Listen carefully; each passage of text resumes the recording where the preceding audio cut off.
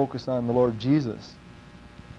Over the holidays, I've been at least a half a dozen times challenged in the last week about my own personal walk with the Lord and how much I need to get close to Him.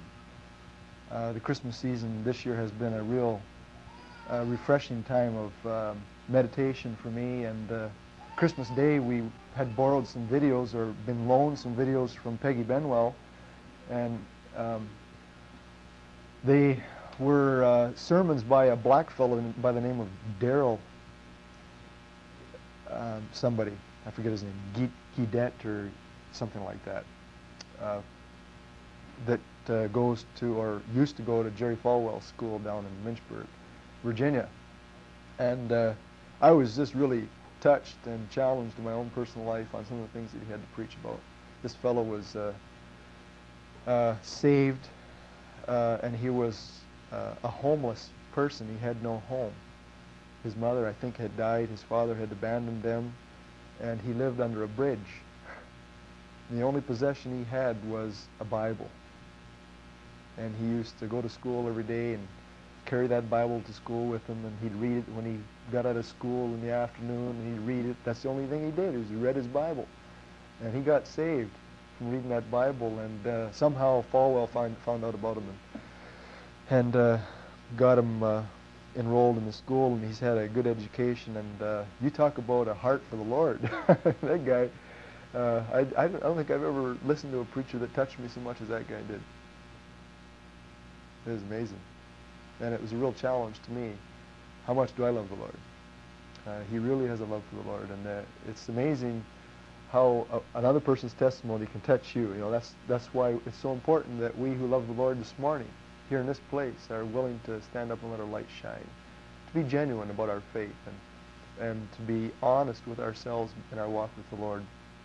And I was really challenged and wanting to try to bring something this morning that would sort of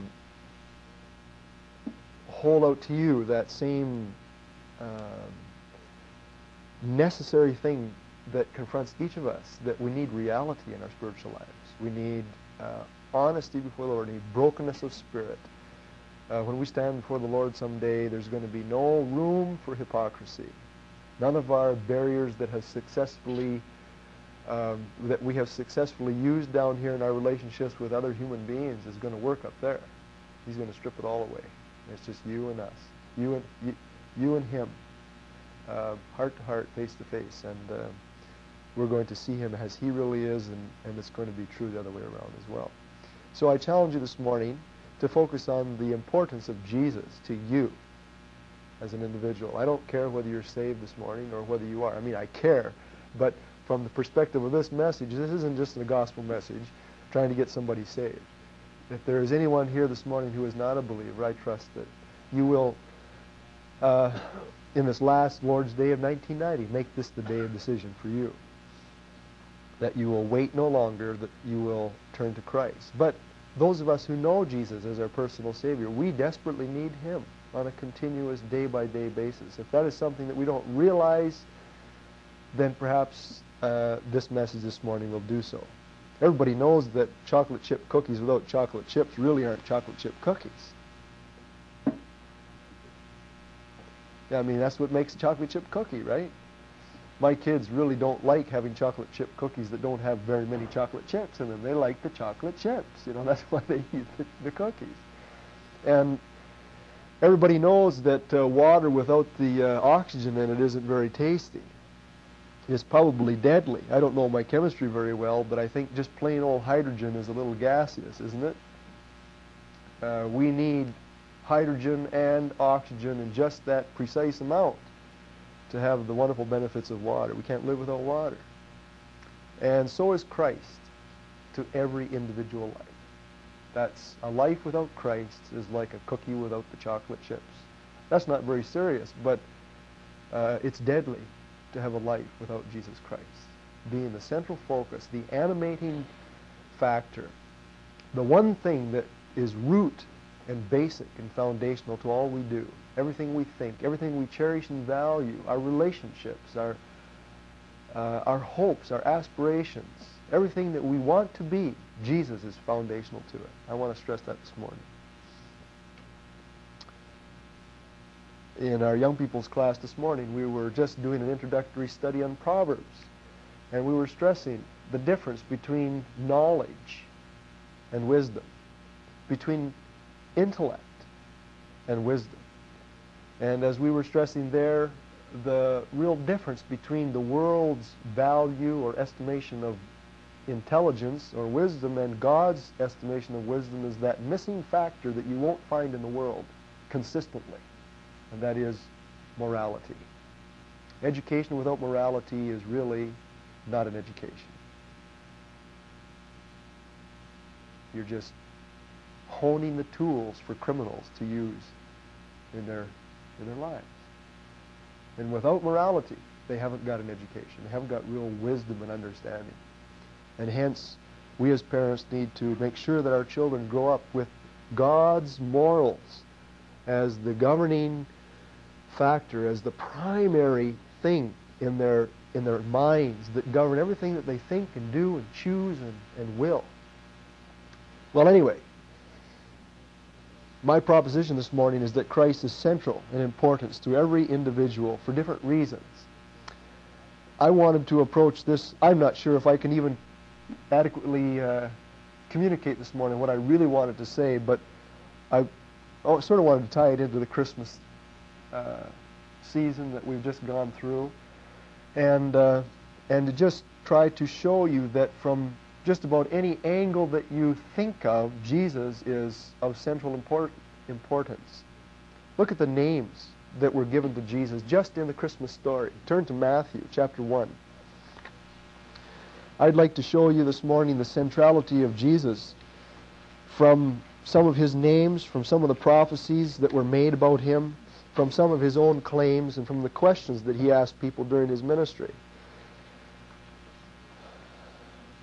I guess I would have to say that this is not going to be a very rigid, this is a sermon without very rigid homiletical form, but I would rather be devotional this morning anyway. That's the way I feel. The names of Jesus have a great deal to teach us about who he was and how important he was. We all know some of this stuff. This is not really unfamiliar territory that I'm going to cover for a few moments. And by no means are these all of the names that we find in the scriptures of Jesus.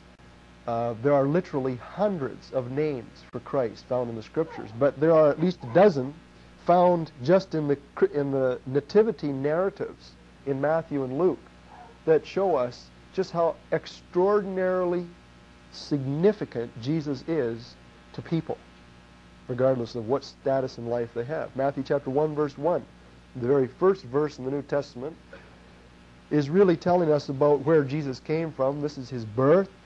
This is the book about the genealogy of Jesus Christ, the son of David, the son of Abraham. You'll notice that he's called Jesus Christ, the son of David. There's 4 names there. Jesus, Christ, son of David, son of Abraham. And every one of those names tells us something significant about the person Jesus Christ. Son of David refers to his royalty. Son of Abraham refers to his humanity. As the book of Hebrews says, Jesus Christ did not take angelic form when he came into the world 2,000 years ago. We all know that. He wasn't a mere spirit. But he was a human being. He had to be a human being. To do the things that the prophets predicted, he had to be human. And so the writer of Hebrews in chapter 2, verse 14 says he took upon himself the seed of Abraham, so that through his own death that he could destroy the devil and deliver people, human beings, who through all their lifetime have been subject to bondage, to deal with our humanity's common problem. Jesus Christ had to be a man. Matthew chapter 1, verse 21, when the angel spoke to Mary. She said, well, I guess the angel was speaking to Joseph here. And the angel said that Mary would bring forth a son, and you shall call his name Jesus. Why?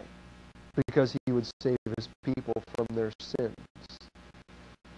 In Hebrew, Savior is Yeshua. Yeshua. It comes from the verb yasha, which means to save, to deliver. And so Jesus is the anglicized form of these words here. Jesus in the Greek, Yasha, Yeshua, Savior, the one who will save. That's the connection there. Think about that for a moment. You're familiar with it? Everybody's heard that word, Savior.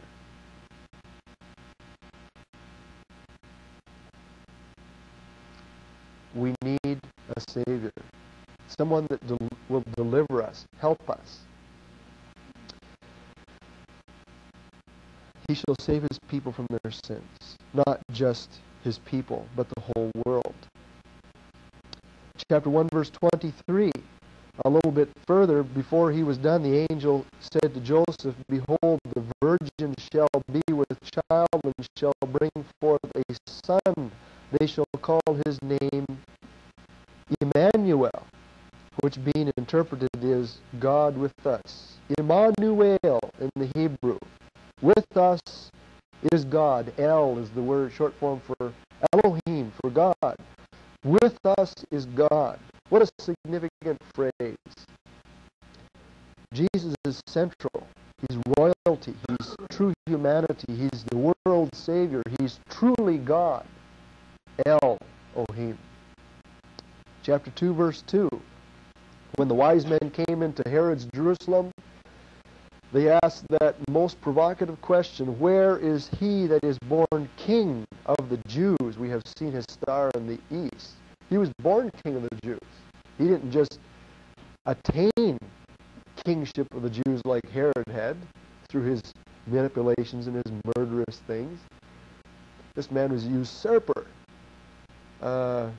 Jesus was born king. He had the right. He was royalty. Born king of the Jews. I'd like to talk a little bit more about that, and we will in the course of this morning, because that particular title has great import for every one of us in this room. Those of us who have never seen Jesus face to face will someday find great solace and great comfort and great fulfillment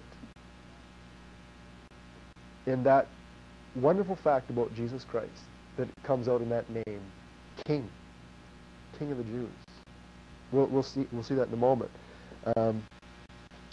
In chapter 2, verse 4, I really like this because the wise men were looking for the King of the Jews, and then Herod turns around and he automatically knows. Herod knows that the King of the Jews is none other than, what does he call him in verse 4? He demanded of these religious leaders where Messiah, where the Christ should be born. In Herod's mind, King of the Jews was equal to the Christ. Christ. In the Greek language, Christos is a word, it is like an adjective, like big. Right? Only it doesn't mean big, it means special. Special. Christos in the Greek language means special. The same word is used in the Old Testament, Mashiach, which means Messiah, anointed one. So in the Hebrew mentality, a special person was anointed. Whenever a king was anointed, like David was anointed by Samuel, remember? The Jews would always do this. They would pour oil on the guy's head. That was a sign to everybody observing that was the most special person in the country. I mean, that person's special. Mashiach, anointed. And so the Hebrew connotation of anointed one, especially anointed person, who usually in the context of reigning or being a priest, is synonymous with the Greek idea of a special person, is synonymous with the Magi's expectation of a king. And then we go on even further. Verse 6, when these religious leaders were asked, where is the Messiah they turn to Micah chapter 5 verse 2, and it says in verse 6 here, Thou Bethlehem, which is a quotation from Micah 5:2, Thou Bethlehem in the land of Judah art not the least among the princes of Judah, for out of thee shall come a governor that shall rule my people Israel. Messiah, Christ, King of the Jews equals governor who will rule. A person with real authority, actual authority, not a titular figure, not a person like Queen Elizabeth is to us in Canada. She has no authority anymore, right?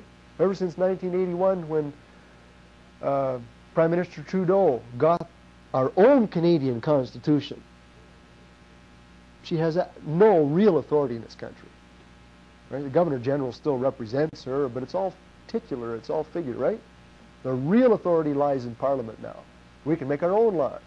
We're not tied to the apron strings of Britain. All right? And so Christ is no mere figurehead king like that, but he's an actual governor. Amazing concepts here. Christ, do you think Christ is governing today? Well, the Bible says that he's seated on the right hand of the Father on high. He's ruling today. But 1 Corinthians chapter 15 puts it very plainly that not all things yet are subdued under his feet. His kingdom is spiritual yet. He's supposed to be head over us. He's supposed to be controlling our actions as his blood-bought children, as saints in the body of Christ. He's supposed to be governing my life and in your life. He wants to be Lord and Master. But no, we don't see Christ governing fully and finally like someday he will as King. King of the world, King of kings, Lord of lords, as we see in the last book of the Bible. Luke let's turn to Luke chapter 1, the other nativity account of Christ. You can build almost a complete doctrine on the person and work of Jesus Christ just looking at his names. This shows us his great central importance. He's really man, truly God, the world's Savior, ruler, Messiah, King. Luke chapter 1 verse 32 tells us something rather interesting. The angel now is speaking to Mary, and he says to Mary, You will conceive in your womb, verse 31, bring forth a son, call his name Jesus. He shall be great, shall be called the Son of the Highest. Son of the Highest. And the Lord God shall give to him the throne of his father David, and he shall reign over the house of Jacob forever, and of his kingdom there shall be no end. Son of the Highest, eternal King here. He shall be called the Son of the Highest. I want you to observe something that is sort of hard for us to understand. A lot of people think that Jesus Christ became the Son of God because he was born in Bethlehem. But Jesus Christ was the Son of God before he was ever born. Now for us, nobody ever becomes a son without first being born. And that's how you become a son, right? But the sonship relationship that Jesus has to his heavenly Father is unique, one of a kind, unlike anything human.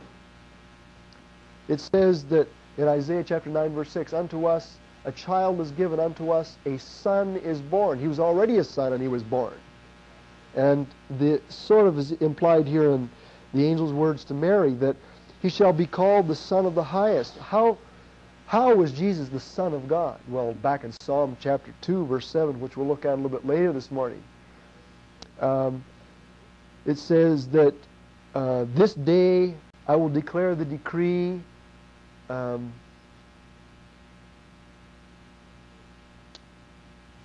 can't quote it. Should be able to quote it. Psalm 2:7. I will declare the decree, Christ says. The Lord, the Father in heaven, has said unto me, You are my Son. This day have I begotten thee. And Jesus refers to that as the decree. It's an eternal decree. It's a decision about the working relationship between the members of the triune Godhead, Father, Son, and Spirit. And the Father, there was a decree made, not in time, but before time, revealed in time, that Jesus would always be Son of God. And so the Son of God was born the Son of God. And he would be called the Son of the Highest. It very unique things about Jesus Christ that we see here. Eternal sonship. Verse 35.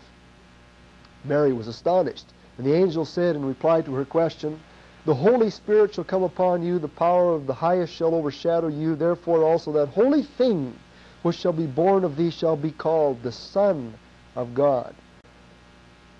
Holy thing, the Son of God. Unlike people in some respects. Not merely a mortal, not merely human, but the Son of God. In chapter 1, verse 43, some short while later, Mary left her home in Nazareth and went south to Judah, probably close to Bethlehem. This was months before Jesus was ever born, and she visited her cousin Elizabeth. And Elizabeth was filled with the Holy Spirit, it says in verse 41, and the Holy Spirit caused her to speak out a blessing of greeting to Mary. And Elizabeth says in verse 43, "Why is this granted to me that the mother of my Lord should come to me?" The centrality of Christ. Elizabeth was uniquely shown that the babe in Mary's womb, that no one else but Mary knew at this instant that she was carrying, was actually my Lord. A term reserved for Yahweh in the Old Testament. Lord, Jehovah, one and the same thing. Blasphemy for a Jew to say something like that. Jehovah was an invisible God. No man could be Jehovah in the popular Jewish thinking, erroneously. And yet, Elizabeth says, "My Lord." And so Jesus was her Lord. Chapter 2, verse 26.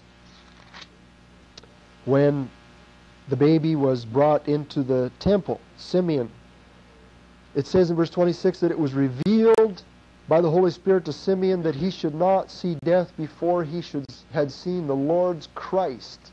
The Lord's Christ. Another title for Christ. Every involved character in the Christmas story had some significant relationship to Jesus Christ. The Lord's Christ. Jehovah's Messiah. Jehovah's significant one, the anointed one. He calls him thy salvation in verse 30. Verse 32. Simeon calls Christ a light to lighten the Gentiles and the glory of thy people. Jesus is the glory of Israel. How is Christ the glory of Israel? You and I have never seen that. The Jews killed him. They spit on him. They pulled his hair out. They mocked him. They threw him on a cross. They ridiculed him. They totally rejected him. How was Christ the glory of Israel? That is yet a future thing. It hasn't been yet revealed. Nobody has yet seen the glory of Christ outside of Peter, James, and John on the Mount of Transfiguration. And even that event in Matthew chapter 17 was a prefigure. It was just a glimpse like that of Christ and his kingdom when he was going to be showing forth his glory. And so the names of Jesus Christ, even the nativity narratives, show us that Christ is of central importance to each of us. He's not just a Jew for Jews, but he's the Savior of all men.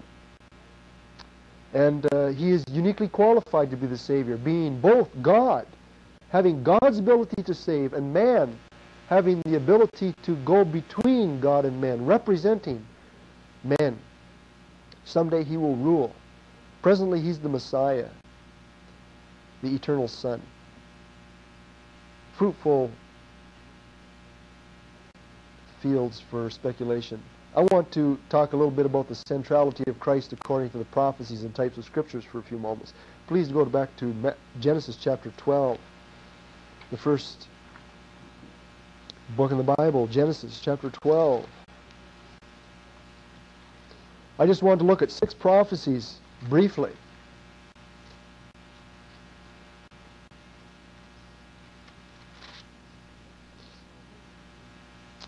Genesis chapter 12, verse 3. These prophecies from beginning to end show us the great significance of Jesus Christ. Do you realize that, for example, Jehovah's Witnesses have completely missed the point of the whole Bible? Diligently knocking on people's doors, preaching the gospel of the kingdom. But they leave out Christ. Not that they won't use Christ's name or refer to his name or even say that he's important, or they won't say that he didn't die for you. But the real significance of Scripture is all to point to Christ. If Jesus Christ is deleted or devalued or in any way brought to secondary importance in the message of Scripture, then he is, whoever it is that has exalted some other message above Christ is missing the point. Even our salvation is secondary to the message of Christ. Christ came to into the world not merely to be our Savior, but to be the glory of Israel. You and I have no idea, very little idea of what that's going to be like. Because it's important to God, not just that some people be saved. If that was the prime reason for the Bible, to bring men the message of salvation so that people would be saved, then what is God doing not saving some people? You ever think about that? If salvation of people was the number one motive of God as revealed in Scripture, then why are some people not saved? So it's obvious that God has other reasons, higher priorities. And of course, the exaltation of his Son, Jesus Christ, is the ultimate explanation, the glory of Israel. God wants everyone to see, if you don't voluntarily bow your knee this morning to Jesus Christ, someday you will be on your bruised and bloody knees saying, yes, now I believe that you are Lord. Philippians chapter 2 says, every knee will bow by rule of force and declare that Jesus is Lord. Well, the prophecies of Scripture are no better way to show the centrality of Christ, of his importance to me and to God and to everything that God is doing in history, because Christ is central to just about everything. Genesis 12:3, God said to Abraham, I will bless them that bless thee, curse him that curses thee, and in thee, Abraham, shall all families of the earth be blessed. What do you mean this is a prediction of Christ? Well, Peter took it as a prediction of Christ. Acts chapter 3, verses 25 and 26. You want to quickly hold your finger here and go there? Acts chapter 3, verses 25 and 26.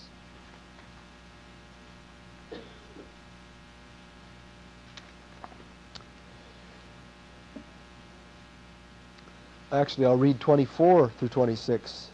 This is Peter preaching. I believe it was the day after Pentecost. And he said, Yea, all the prophets from Samuel and those who follow after, as many as have spoken, have likewise foretold of these days. Ye are the sons of the prophets, and of the covenant which God made with our fathers, saying to Abraham, and in your seed, Abraham, Genesis 12:3, shall all the kindreds of the earth be blessed. And now Peter applies it. He says, to you first, God having raised up his Son, Jesus, sent him to bless you in turning away every one of you from his sins. Jesus, bringing salvation, is the fulfillment of this wonderful blessing. And it's a universal blessing. Everybody in the whole world, whether saved ultimately or not, is blessed. All families of the earth are blessed. Not all individuals of the earth, but all families of the earth are blessed through Jesus Christ.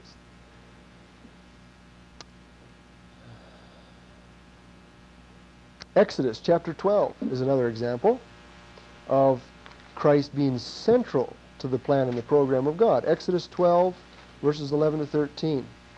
Some of you may remember that this is the 12th chapter of Exodus, is the story or record of Israel's deliverance from Egypt. And that night, God instructed them to kill a lamb. Thus shall you eat it, verse 11, with your loins girded, your shoes on your feet, your staff in your hand, and you shall eat it in haste. It is the Lord's Passover. I will pass through the land of Egypt this night. I will smite all the firstborn in the land of Egypt, both man and beast, and against all the gods of Egypt I will execute judgment. I am the Lord. And the blood shall be to you for a token upon the houses where you are. And the next phrase could be taken as universally applicable to every person in time. Right now in Goodley River, God says, and when I see the blood, I will pass over you. That's not talking just about the Passover lamb, 3,400 years ago in the days of Moses. God today says, when I see the blood, I will pass over you. And of course, 1 Corinthians chapter 5, verse 6 says, Jesus Christ, our Passover, is offered for us. It actually calls Jesus our Passover. He's the Passover lamb. 1 Peter 1, 18 and 19, Jesus Christ is the lamb slain before the foundation of the world. And in heaven, it's significant in the book of Revelation that Jesus is generally referred to as the Lamb in the last book of the Bible. In the future, when we stand before the throne, when we worship Christ, the thing of greatest importance to you and to me have been the fact that Jesus was Lamb for us. Not just Lord, but Lamb. Right? When I see the blood, I will pass over you. The blood has been shed once in eternity, and we have been benefited. Leviticus chapter 16, verse 32 and 33. Those of you who know anything about Leviticus know that the 16th chapter of Leviticus focuses on the single most important day of the Jewish religious calendar. Exodus 12 is the day of redemption, day of deliverance. Leviticus 16 is the day of atonement. And on the day of atonement, you should know that was the one day that the high priest could go into the innermost sanctuary, the presence of God, where God dwelt between the cherubim and the Ark of the Covenant, and the high priest would go in there once a year, the high priest only, to offer up blood for another year so God would forgive his people when they brought animal sacrifices. Verses 32 and 33, the priest whom he shall anoint and whom he shall consecrate to minister in the priest's office in his father's stead shall make the atonement, and shall put on the linen clothes, even the holy garments, and he shall make an atonement for the holy sanctuary. He shall make an atonement for the tabernacle of the congregation and for the altar. And he shall make an atonement for the priests and for all the people of the congregation. That was the great value of the Day of Atonement. The priest could make an atonement. No one else could make an atonement, just the high priest. And anybody that knows anything about the Bible knows that the great unifying theme is the lamb was predicted, the priest that would offer the lamb was predicted, the sacrificial ceremony, the procedure was predicted, and Jesus Christ was the fulfillment of all of that. He was lamb, he was priest, he offered himself, right? Hebrews chapter 10, God was not satisfied with the offerings of bulls and goats. And those animal sacrifices couldn't remove sin permanently. It was always remembrance, yearly, on the Day of Atonement made. And so Jesus Christ came and offered himself once for sin. And after that, sat down. Aren't you glad? Jesus Christ is of central importance. You know, Jesus Christ's blood today still flows for you. Now, don't take me literally, but it says in 1 John 1:7, the blood of Jesus Christ continually cleanses us from all of our sins. I don't know, I'm not sure I can explain that. My best shot at it would be that the finished work of Christ 2,000 years ago is as if he was continually doing it. It is that efficacious. God sees it as continually applicable to your case and to my case. And every time I think a lustful thought, every time I get angry enough to kill, anytime I mouth off or repeat a piece of gossip, anytime I sin, the blood of Jesus Christ continually cleanses me from sin. And that cleansing is applicable and applied when I confess my sin. God is faithful and just to forgive me my sin and to cleanse me from all unrighteousness. Are you glad? Is Jesus Christ important to you as a Christian? You better believe it. Without Christ, we have nothing. No hope. We haven't got time to look at Deuteronomy 18, verses 15 to 19. God says, I will raise up unto you a prophet. I will put my words in his mouth. One day, Jesus was on his way north from Jerusalem. He took the odd route home and went through Samaria. He stopped and sat down beside Jacob's well. He met a woman of questionable moral character, very questionable. And he proceeded to revealed to her the innermost secrets of her hidden life, having never met her. And she realized that this person was unique among men. John chapter 4, you read it.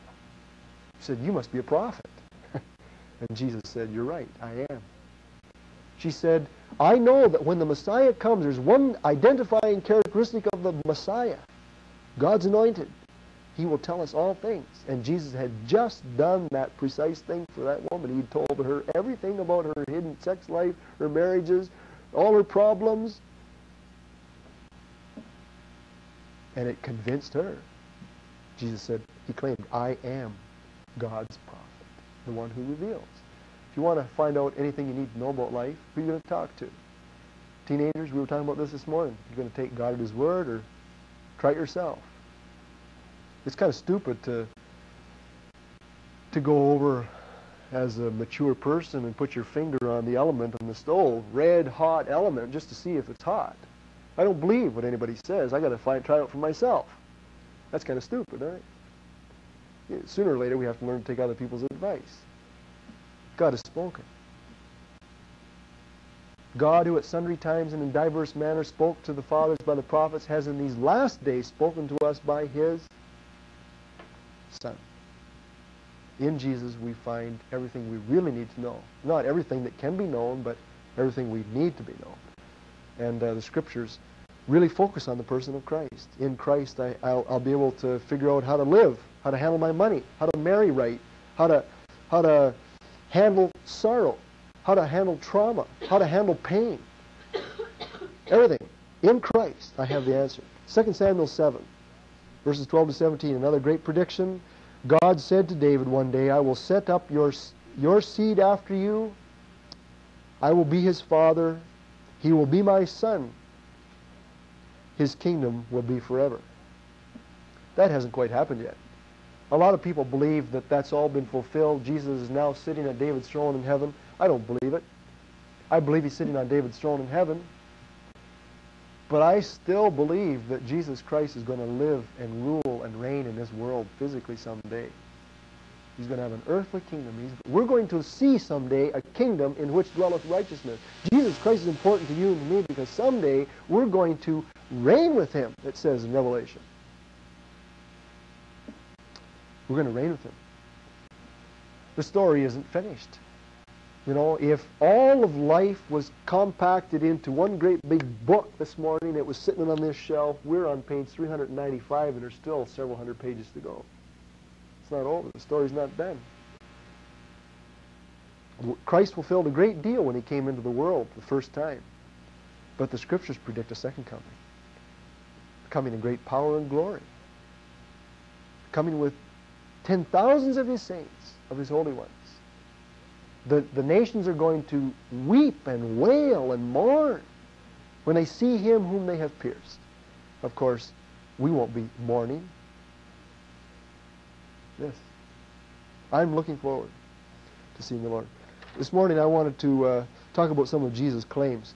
I'm not going to elaborate. I'm going to read 3 of them out of a dozen or so that I collected. Some of them just from the book of John. I didn't even get halfway through the book of John, showing us the great significance and importance of Jesus Christ to us. Jesus said, here's a claim that Jesus made, you must be born again.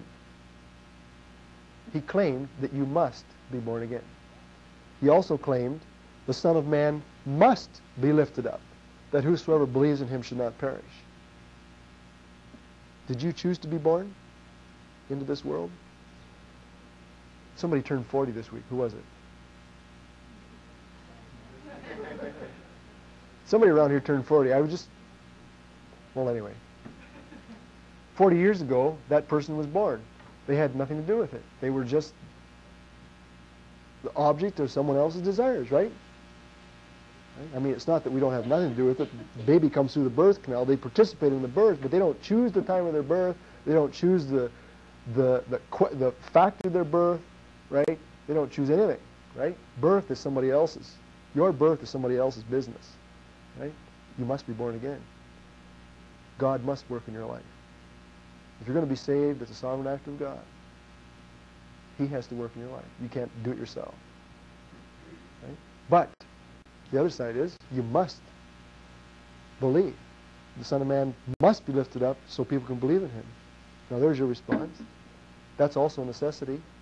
Divine sovereignty on the one hand, he controls who gets born, but nobody gets born who doesn't believe. You must believe. Right? Jesus claimed those realities. Here's another one. I am the bread of life, Jesus said. He that comes to me shall never hunger. He claimed that, among thousands of other things. I am the bread of life. He that comes to me shall never hunger. He that believeth in me shall never thirst. Are your deepest desires satisfied this morning? Let me ask you. You may be a Christian, but I believe it's quite possible for Christians to be very unsatisfied people because they're seeking satisfaction, contentment outside of Christ. As Paul says in Colossians, chapter 3, he says, if you then be risen with Christ, seek those things which are above. Set your minds on things above, not on things of the earth. For when Christ, who is our life, shall appear, then we shall appear with him in glory. Christ is our life. We live and move, and everything about our life focuses on Christ. We can just get a glimpse of this. We'll be whole people. Satisfaction and contentment does not depend on me getting this relationship fixed, or getting this amount of money, or getting that job appointment, or whatever. If you've got Christ, if you really enter into the reality of that, you can be satisfied in any circumstance. No matter how normally broken or scarred or difficult or whatever. In Christ. Christ is our life. Jesus said in John chapter 10, verse 10, do you believe this claim? He says, I am come that they might have life and that they might have it more abundantly. If I said no other thing this morning about the unique, significant, and importance of Jesus Christ to all of us, this would be good enough. I could have preached my whole message on this one. I am come that they might have life. Do you have life this morning? He that hath the Son hath life. He that hath not the Son of God has not life. But let me ask you another question. Do you have life more abundantly? Just how fulfilled and happy are you? How useful and productive are you? Am I? I ask myself the same question. I am subject to the same conditions. Jesus said that he came that we might have not just eternal life, but life more abundantly. I believe that's talking about here. Eternal life stretches from death onward for its experience. Right now, we now possess eternal life, but what about the abundancy aspect? Sometime I'll preach a message on the questions Jesus asked. You'll be surprised at what you can learn from the questions that Jesus asked in his life. He was omniscient. He knew all things, so why did he ask questions? You ever think about that? Why did Jesus ask questions? It wasn't to find out information. It was to draw things to the surface of the people that heard the question, that they would realize something. And Jesus wants us to realize an awful lot of things because he asked a lot of questions during his life. Jesus is important. I'll close by reading a neat little poem that I found in the front of this calendar that somebody gave me for Christmas. God knew our greatest need. If our greatest need had been information, God would have sent us an educator. If our greatest need had been technology, God would have sent us a scientist. If our greatest need had been money, God would have sent us an economist. If our greatest need had been pleasure, God would have sent us an entertainer. But our greatest need was forgiveness, so God sent us a Savior. And we as Christians, those of us who are already saved from sin and from the eternal consequences of hell, need our Savior every day just as much as we ever needed him before we trusted Christ. We need salvation from the power of sin, from the allurements of the world. From our own flesh, we need deliverance. And Jesus is the answer. At the end of 1990, I hope that in the quietness of your heart this morning that you'll just stop and reflect and maybe confess to the Lord that you've been taking him a little bit too much for granted. If you're not a Christian, why not make this the time when you turn to Jesus as your Savior? Lord,